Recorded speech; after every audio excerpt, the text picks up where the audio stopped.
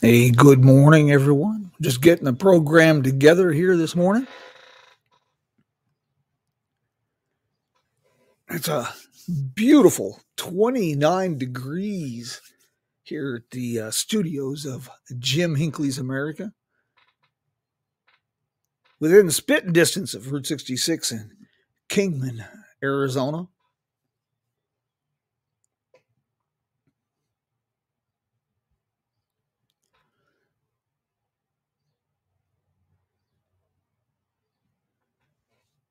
Good morning, Miss Maggie. Let's see if we can get this thing going a little better than we did last week with a few little problems, but nothing serious. There, are you there? I am, Bob. How are you doing this morning? Damn, I wish you'd have told me I had to jump through all those hoops to get on the goddamn post.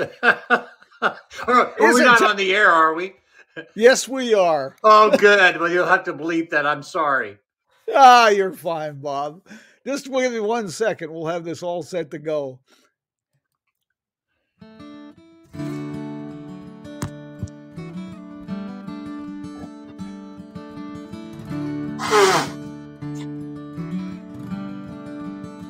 Say hello to a new friend on an old road. Take a 2-lane trip of memories into mysteries unknown. Come along for the ride. Jim Hinckley's America. Jim Hinckley's America.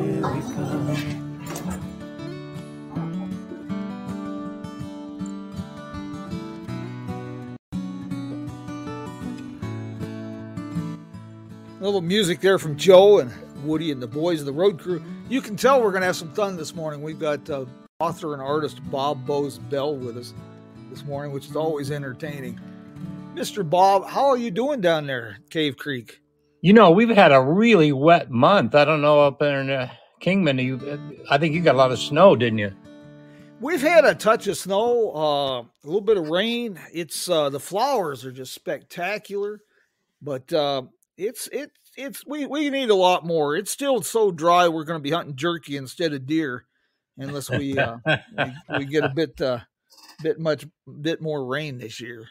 Yeah. Well, we needed the rain here, and it's made for really dramatic skies. And I'm a painter, so I've been going kind of nuts. So the skies have been fantastic. I just love your photographs in the morning and your artwork, but for Bob is kind of a legend, I guess, wouldn't you say, Bob? As an artist, an author, and you're as good at telling people where to go as I am, if not better. You've had more experience. I'm telling people where to go. Yeah. Well, I grew up in a gas station, so that'll help, you know. I was going through your book this morning again, The 66 Kid. And if you're a Route 66 enthusiast, I highly recommend this. It gives you a good snapshot of life on small town America and on Route 66 a few years back, more years ago than we'd probably like to count. You know, I never got it when I grew up because my mother worked for the highway department, and my father had Al Bells flying in Route 66, and so we made our living off the road. And so even when the TV show started, this, Route 66, I thought, well, that's weird that this road is kind of getting this notoriety. And about 5 years ago, my wife was stationed in Spain. She works for the Department of Defense. And so I went over there, and she was in Rota. And Rota is where Columbus set off on his second journey to the Americas, and when he brought horses and cattle. And so as a historian and, being the executive editor of True West magazine, I thought, I'm going to find Cowboy Ground Zero, because if you can find where all those conquistadors came from in Spain, and then they come over here, the vaquero begets the cowboy, I thought, I'm going to find Cowboy Ground Zero. So I'm standing on the beach in Rota, and I'm looking out at that angry ocean, And I'm thinking about those guys leaving in 3 wooden boats, and I'm going, man, those guys had some cojones. This is amazing.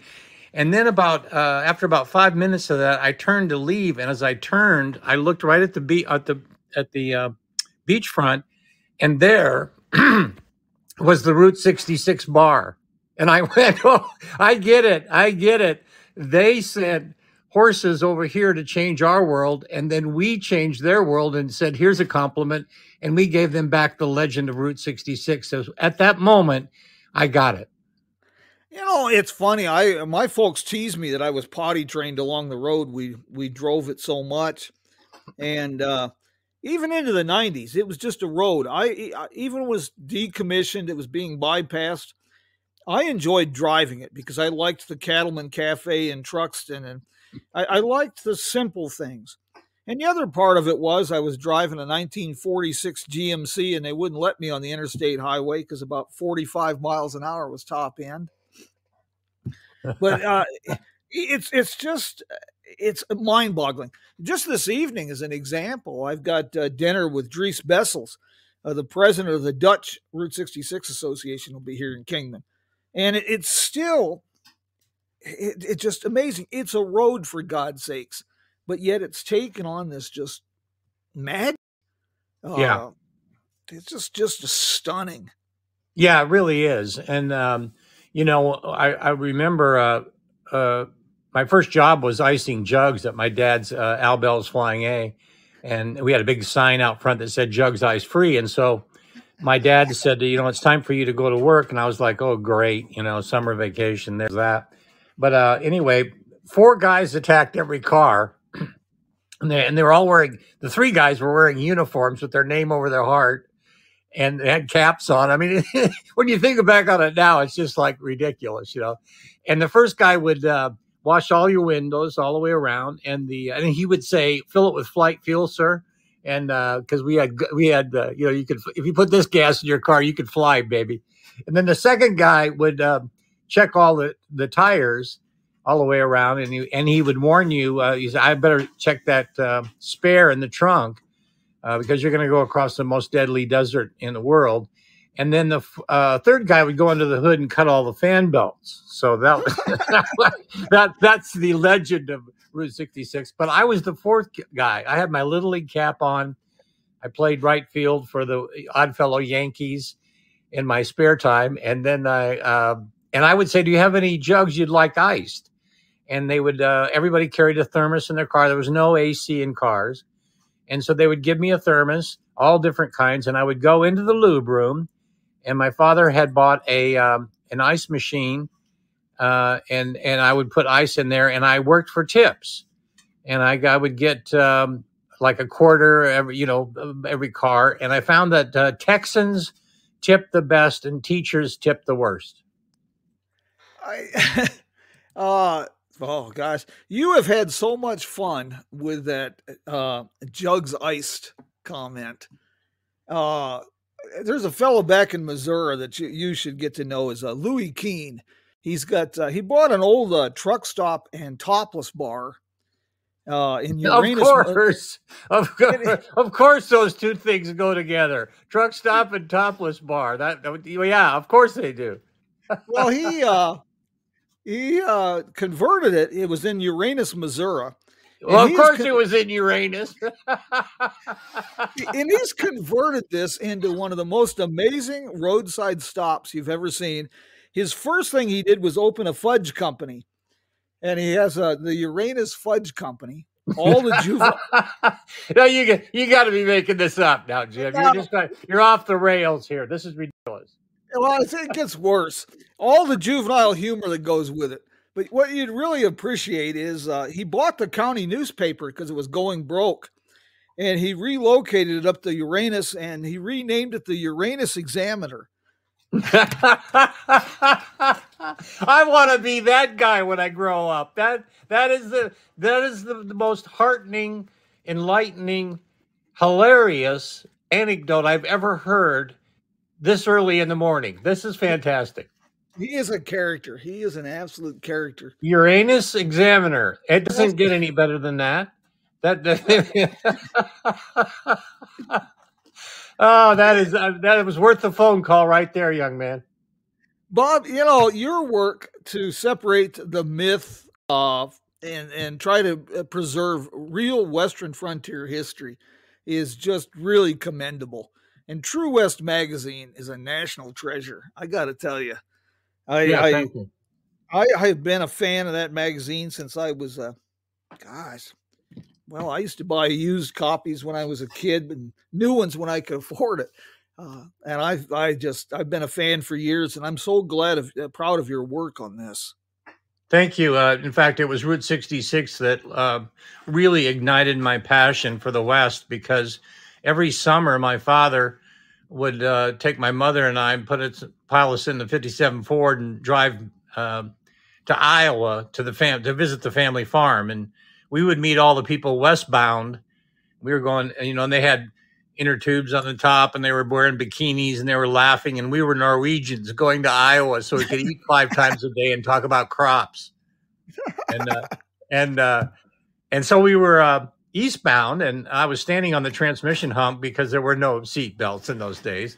And they had these big signs, as you know, they would go all the way across the mesa, and it would say, gas 19.9, clean restrooms, world's largest buffalo, Whiting Brothers. Remember those signs? And they were, I just love those signs. And I go, hey, Dad, can we stop? We'd go. Yes. He would never stop. And so we got to Iowa, and he always said, we got to make time, kid. And he was the guy that, World War II guy. We had to leave at 4 a.m. Yes. We had to drive for an hour. And we would always stop at the Copper Cart in Seligman, Arizona, and he would have the same thing. The waitresses almost recognized him, and they would say, oh, hi, Al, 2 eggs over easy, bacon, toast, coffee, straight up. And so then we got to Iowa, and I picked out a place. I said, hey, Dad, you got to give me one place on the way back to Arizona. And he said, well, we will, kid, if we have time. Well, I knew what that meant. We weren't stopping anywhere. So I hatched a devious plan. And at Santa Rosa, New Mexico, I looked it up on the map. We were eating at the Club Cafe. And as we came back on the car and got out on the road, I started saying, come on, Dad, you promised. And he had his hands in the 10 and 2 position, and he was passing, 10 trucks at a time. And I started poking him. Every dad has a weak spot that runs from the ear down to the shoulder. And I started poking him and right there. And I go, come on, Dad, you promised. And he tried to shake me off, and I would not give up. And we got to the Longhorn Museum, south side of the road, 48 miles east of Albuquerque, New Mexico. And he pulled that 7 Ford in that parking lot and put it in park. And he looked at me and he said, kid, you got 15 minutes. So it was the most precious 15 minutes of my life. I went running into that museum, and it was just full of all the stuff I love, longhorns and guns and ropes and all kinds of great stuff. And my grandfather had given me a shiny quarter, and he said, hey, buy something on the way home. And so I was looking around, and I said, hey, sir, how much for that flintlock rifle over there? And he said, $100. And I said, I'll give you a quarter. I hadn't quite figured out the horse trading thing yet. And then I looked around, and I saw an authentic photo of Pat Garrett and Billy the Kid. And I said, how much for this, sir? And he goes, a quarter. And so I paid it. And now my dad hustled me out the door, and we got back in the car. Now he's got to get back out on Route 66 and catch all the trucks that got by us while we were in the museum. And I was in the back just mesmerized by this photograph I bought. A real photograph of Pat Garrett and Billy the Kid. And I knew enough about Old West history because my favorite magazine was True West. And my mother would go and get her prescription filled at Desert Drugs in downtown Kingman. And so I'm just studying this photograph. And my mom says, are you okay? Because I'm a talkative sort, as you might have guessed. And all the way through Central on Albuquerque, Laguna, Cabero, Holbrook, Winslow, don't forget Winona, all the way home, I was studying that photo. And when we got home, we lived on Ash Fork Avenue in Kingman. And I put that photograph, taped it up on the wall right next to the door. And I made a vow every morning. Someday I'm going to have a hat like that. Someday I'm going to have boots like that.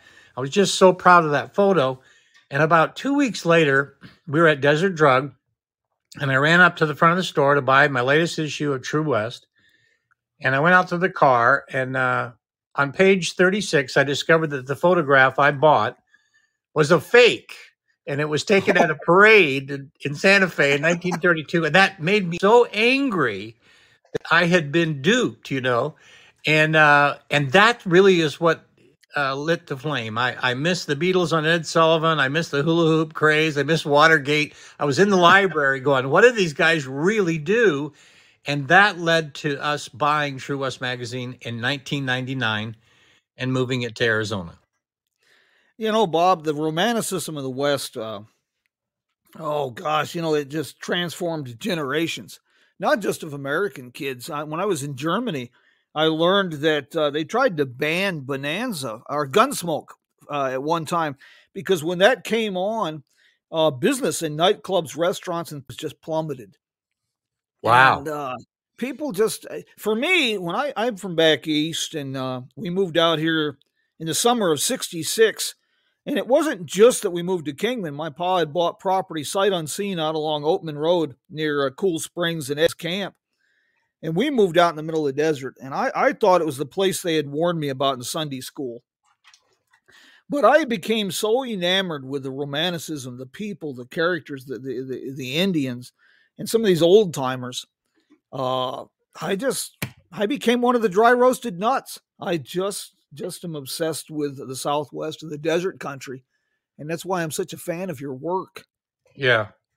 You know, the people ask me all the time, I'm sure you get this too. They'll say, why aren't there shows like that on TV anymore? Although there is a return, you know, Taylor Sheridan with TV shows. God, he's got like 5 of them on now, from Yellowstone to 1883 to 1923. Yeah. He's doing Bass Reeves right now. So we're in kind of a renaissance of Western storytelling, which I love, by the way.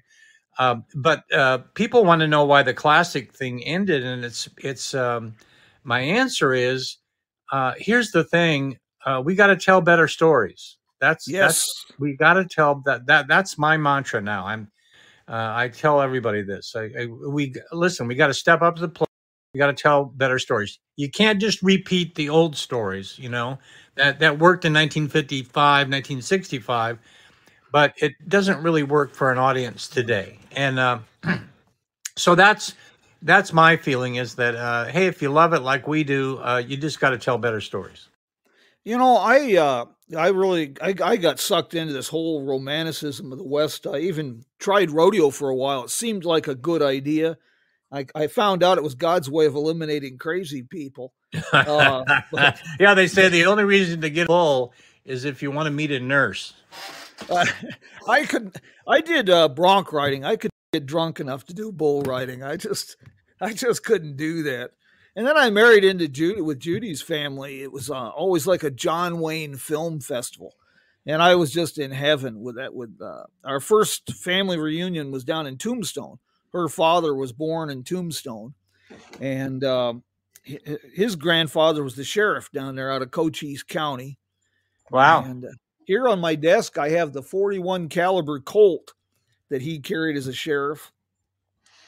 And yeah, just the West that's infectious, absolutely infectious. And I'm like you, I get frustrated.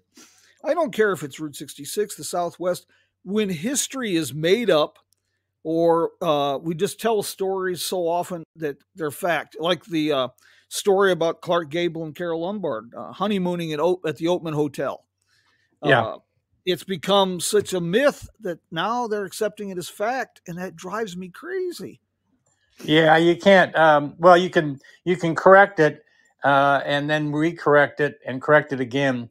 But at the end of the day, if people are going to believe it, they're going to believe it. You have to resign yourself to that fact. Is that as I've found? I mean, we our mantra at True West is print the truth, warts and all. Let the audience decide. Let our readers decide if they want to believe it. Because in my world, there's so many people who believe that Bill was Billy the Kid. And to me that's laughable. His family Bible said he was born in 1880, which the kid was killed in 81, so he really would have been a kid.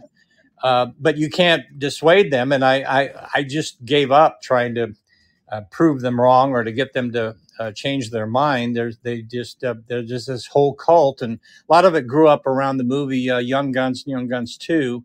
Of course, the payoff to that film is that the kid didn't die, and he ended out his life as Brushy Bill.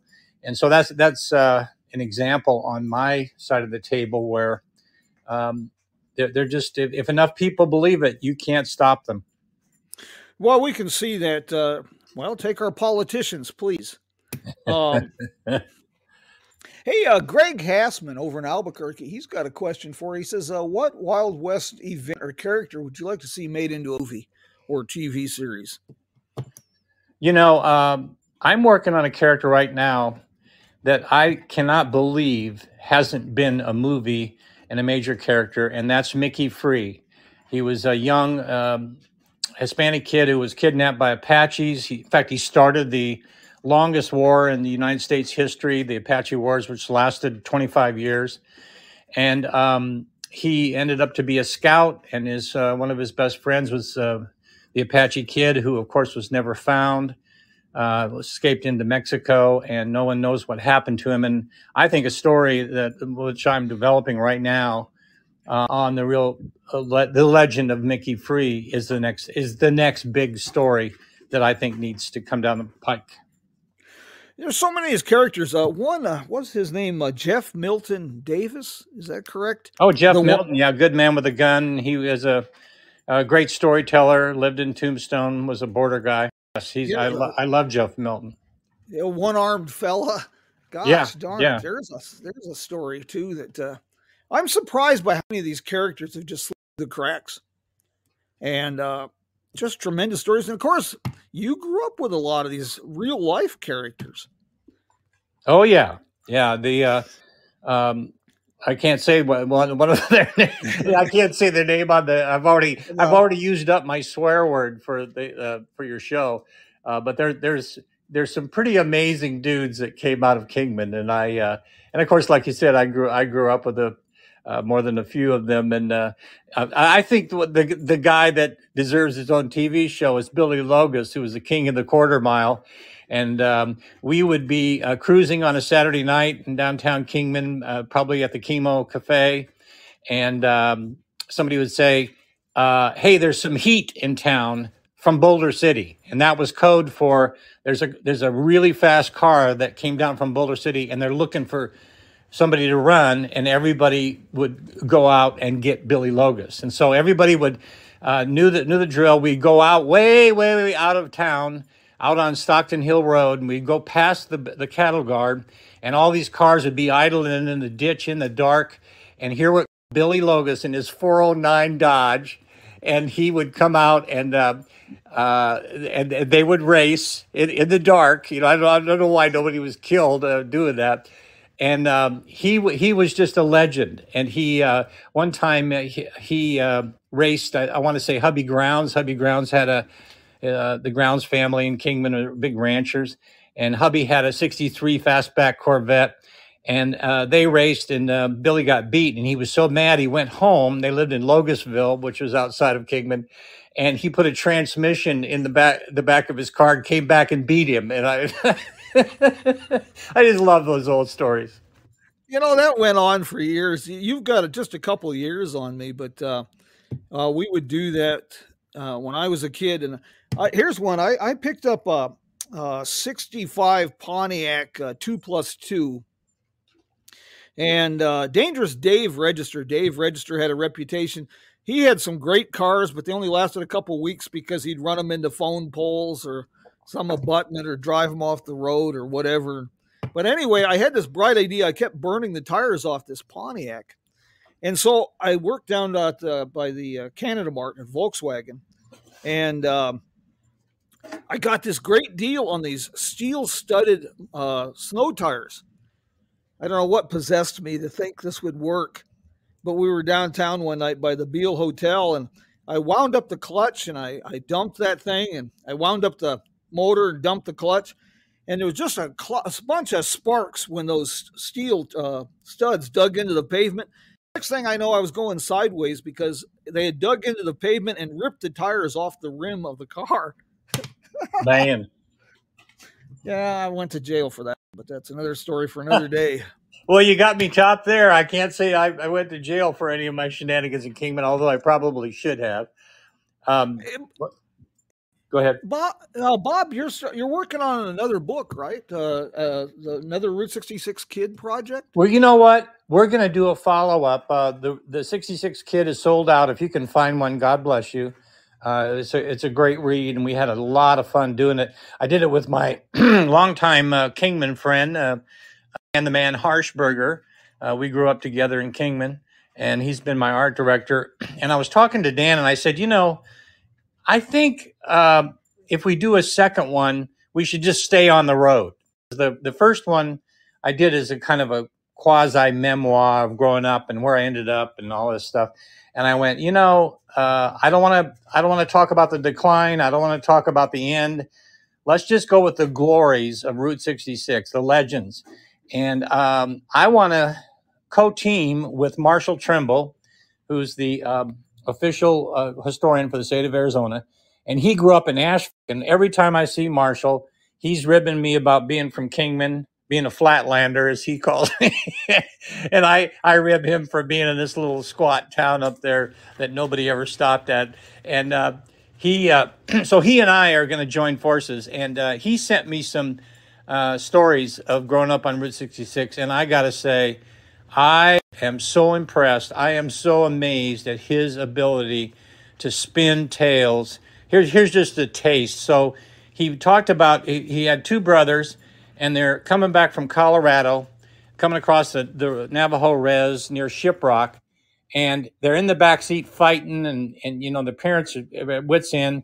And so the father sees a hitchhiker, and it's an old Navajo man, and they pull over, and the Navajo man gets in the back between those boys, and those boys don't make a peep all the way to Gallup. And when they get to Gallup, the Indian guy reaches over and he says, "Right over there. Let me off right over there." And so they let him off, and the mother Marshall's mother looks at her father and said, "Maybe he would drive with us all the way to Ash Fork." And so I'm rooting it a little. He tells it so well, and we're going to have those kind of stories, wall to wall, front to back. Very good. Marshall is a master storyteller. Yeah, he can't. He's the only guy I know who cannot not tell a story. You're talking about, "Hey, Marshall, are you going to be at that event tonight?" And then that reminds me. One time I was at an event, and he goes off and tells some fantastic story. I just love people like that. I have always been fascinated.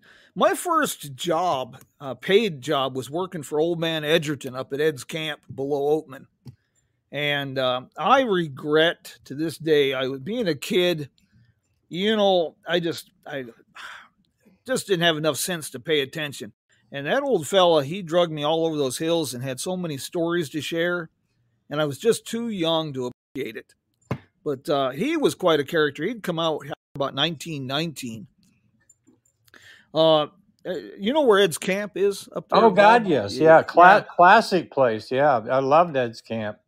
One of the great stories, and I didn't know this till later years, I met up with Ed again just before he passed. Ed had set up camp there about 1920 at Little Meadows. He got an idea. He saw all these tourists stopping there along the National Old Trails Road. So he got the Gates family to front him some money, grub stake him, and he bought some gasoline in 50-gallon drums that he put up on these pedestal deals. And he started gravity feeding gas into the gas tank, selling gas. And the thing just morphed. It just became a business. And after about 8 years, he had a bus stop, a cafe, a rock shop. And then he got nervous. He decided he might want to buy the property instead of just squat on it and pretend that he owned it. He didn't even own the property. He just pretended and started building a business on it. Are there any pictures of Ed? Yeah, there's a few floating around, not a lot. One turned up the other day on a Kingman forum. Yeah, I'd like to feature him in the book. Ed's camp is a legendary place, and to have that story would be wonderful. And so, I hope he cashed out and made some money and died happy. He lived into the 70s. He was a geologist, taught here at the local Mojave Community College for a bit. The Buick, I think it's a 17 or 1918 Buick that he drove out from Michigan. It's still sitting in the weeds out there at Ed's camp. And yeah, he was really quite a character. I think he had an allergy to soap because I don't remember him ever using it much. But but boy, he was a character. Yeah, well, we certainly in Mojave County are not challenged by a lack of characters. There's plenty of characters. When we moved out there on Oatman Road, my dad referred to those people as dry roasted nuts. Yeah. And, there were some real strange characters out there in the desert. Oh, yeah. Bob, thank you for doing this morning. I've enjoyed this immensely. And this is great. You get up to Kingman next time. I'll buy the first round of coffee or a cold beer or whatever the preference is. And I'm coming up next month. You're going to be around in April. I got a history talk at the Phippen Museum in Prescott, and I was thinking about just holding that pedal to the metal and going all the way up to Kingman. So maybe you and I will do a little traveling around the old roads and do some storytelling. That would be fun. I'd enjoy that immensely. What dates are you going to be in Prescott? I'm going to be there on April 22nd. So I'll be up to probably the next day probably that night and then the next day. And so you got a couple of days, I'd love to spend some time on the road with you. Yeah, I'm supposed to be in Prescott. I think it's the 24th. I've got a German family, some good friends of mine that's coming in. Never been to Prescott. And I was going to show them around up there in Prescott. I think that's the 24th, but I'll get. Well, maybe we'll meet on the road and we'll have to stop and swap lies. Oh God, we could do that for hours. Yeah. Hey, before we button this up, does anybody have any questions for Bob? Mr. Greg Hassman that's been talking with us a bit this morning. He's a great fellow that you should meet sometime, Bob. He's a prolific photographer, very talented, and a passionate traveler, and he collects stories from up and down the road talking to people, Wyoming to New Mexico and every place in between. And he's got quite an interesting resume he's building for a young fella. Real interesting fella. Bob, again, thank you. And, well, we'll do this again next week about the same time. I got Stephanie Stuckey. We got that ironed out. We'll probably be doing that about April 19th. And, in the meantime, we'll give a shout out to our good friends over in Tucumcari. Visit tucumcarinm.com. Bob, I do hope our paths will cross in April. Yeah. Good talking to you, James.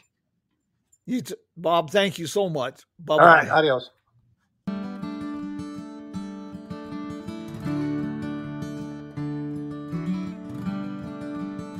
Say hello to a new friend on an old road. Take a 2-lane trip of memories into mysteries unknown. To everybody who joined us this morning, I want to thank you. Miss Maggie from, I hope you're doing okay up there in East Lansing, Michigan. And Nolan, good to see you again. And Keith, always good to talk with you. I'm sure glad everybody enjoyed the program here. Nolan, thank you for those compliments. Mr. Hassman, you keep up the good work there.